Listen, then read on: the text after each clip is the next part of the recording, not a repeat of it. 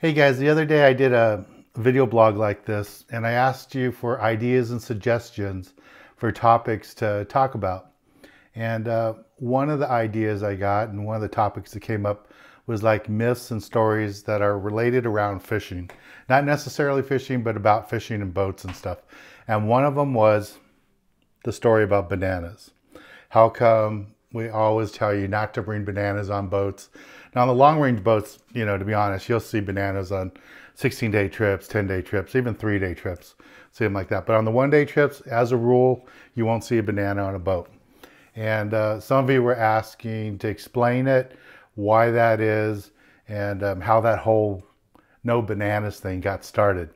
So to this day, if you go to Hawaii, you will see on some of the docks, there'll still be signs up that say no bananas. So let me tell you the story I've been told over the years, and hopefully this is the true story, but this is what I've been told why in the old days and on the boats they say no bananas. So what happened was back in the day when the discoverers would go and the sailors would go from Europe to Hawaii or to Tahiti or in the tropic areas where bananas were grown, they would find ships adrift at sea with the whole crew dead. And the reason for that was when the ships left from Hawaii or they left these ports where bananas were grown, they would load them up in the bottom with all kinds of different like fruits and if they had gold or whatever they could trade. Lots of times it was like bananas, something they couldn't get in England. And they would take the bananas, they'd clean them, they throw them in the boats.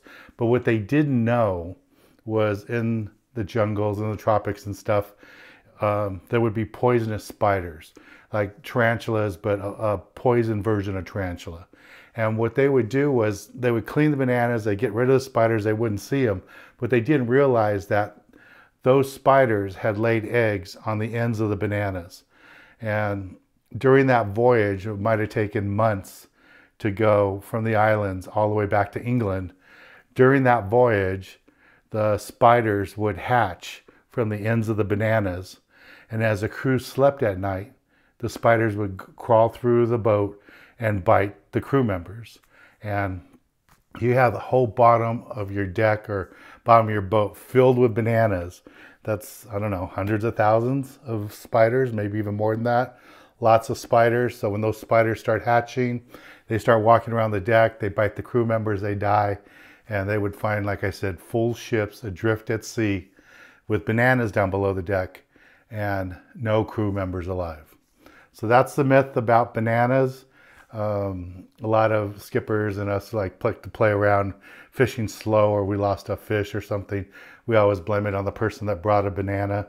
So when you go on a local trip out of Southern California or even Hawaii, don't have a banana with you.